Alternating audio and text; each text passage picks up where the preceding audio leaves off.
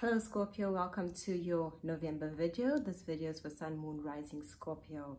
Happy birthday to all Scorpios out there, and hope you're having a lovely birthday, taking this time out for you, celebrating you and your journey, and looking forward to the year to come and all the things that you basically want to manifest and bring into your reality in your life. So on the 4th of November, we're going to have Mercury being direct in your 12th house, joining with Venus also in your 12th house, which will move on the 22nd of November. So basically, with Mercury now in your 12th house, it's all about your long-term ideas, all the things that you've been thinking of for a long time and wanting to implement. Now you have that energy mentally to basically focus. It is in your 12th house, so it's a bit still stuff that you subconsciously are thinking of, but it's there. And you basically have the energy now to focus, implement, go for what you're thinking. You know, it's a much better place. No more miscommunication with our Mercury retrograde that we had in October. A lot of miscommunication, mishaps, missing of appointments. Now you have that energy mentally. Right.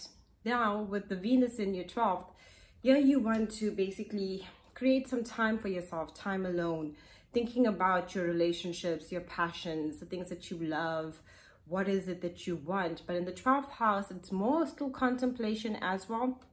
The 12th house is all about our long-term thoughts, our long-term relationships. What changes do we want to make? What do we want to release and let go of so we can move forward in a better way when it comes to our relationships as well? But also spending quite a bit of time alone, you know, thinking about these things and basically really taking care of your emotional needs. The 12th house is a lot about those emotional needs that we need to take care of within ourselves so that we can have enough to give to everyone else. Now on the 11th, Mercury moves into your first house. Now this is excellent because now you have, again, that mental aptitude and focus, determination. You can really implement ideas. You can really think about the things that you desire. You can really think about all the things that you wanted to create and want to do, and you have the energy to now do it. It's more like you can just implement everything a lot smoother in the first house. It's about self, all the ideas relating to you personally, and communicating your wants and needs to those around you.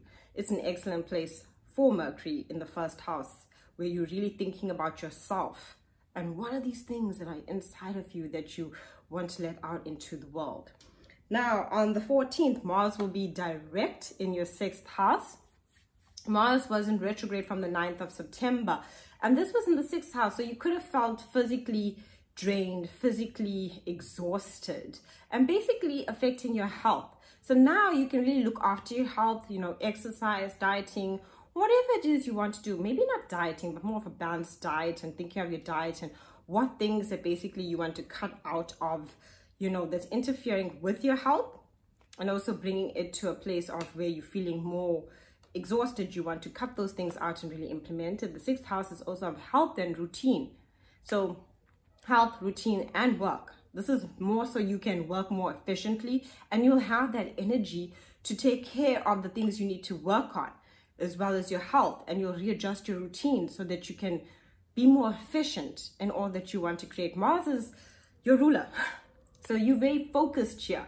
There's a lot of focused energy, a lot of more energy to get you going so you can move along in the direction that you want to go. Then on the 15th, we have a super new moon happening in your first house of Scorpio. And then on the 22nd, Venus will be also moving into your first house. So now with the super new moon, it's again about you. What do you want? What do you want to create? What do you want to do? What is really that you've been thinking about? And especially with all these retrogrades, you know, you've been releasing, letting go of certain things. Now you can really allow for new beginnings, allow for things to flourish, allow for some new zest, some new passion to come into your life. You have the clarity during the retrograde to see things more, you know, with that Scorpio eye, what's hidden, seeing the truth, seeing things a bit more deeper. But with this new moon, it takes you a lot deeper into yourself so that you can create the things that you want. And with Venus on the 22nd basically moving into your first house, yeah, you just more open in your relationships. And you're not only open in your relationships, but it's a beautiful energy when it comes to your passions, your desires, all of these things. You become more magnetic. People are drawn to you. You're at the right place, right time kind of energy. Opportunities coming to you. It's a blessed time with that Venus energy also moving there into your first house. Now on the 22nd, we have the sun moving into your second house. And then towards the end of the month, we're going to be having that lunar eclipse happening in your 8th house. The second house, so with the sun moving into your second house on the 22nd, this is all about finance. Money matters. What do you want to create? You actually can even see money coming in, financial stability, creating that stability. It's a beautiful time for all of that. And then also with the eclipse happening in your 8th house, again, it's about that money and partnering up with the right people. It's a lunar eclipse happening towards the end of the month, the end of November. So basically, yeah, it's about tying things up. What partnerships do you want to be in? What partnerships you don't want to be in? Because with that sun, right, on the 22nd, it's about your money. So you're really focusing now on implementing all the ideas and all the opportunities that were coming to you so you can recreate the financial abundance that you want to see in your life. Also with that 8th house, it's about becoming more open with people and also seeing things a lot more clearly. You know, the 8th house is your house. So it's basically at the end of the month, really looking at your intimacy with others, being more open, sharing a bit more. It's not normally a Scorpio thing to do, but here you find that energy to be more open, a bit more direct in what you want out of your partnerships, your relationships, and also what financial ideas that you have that you can really bring to fruition now. So it's a very blessed time. Wishing you a lovely November, and thank you all for watching.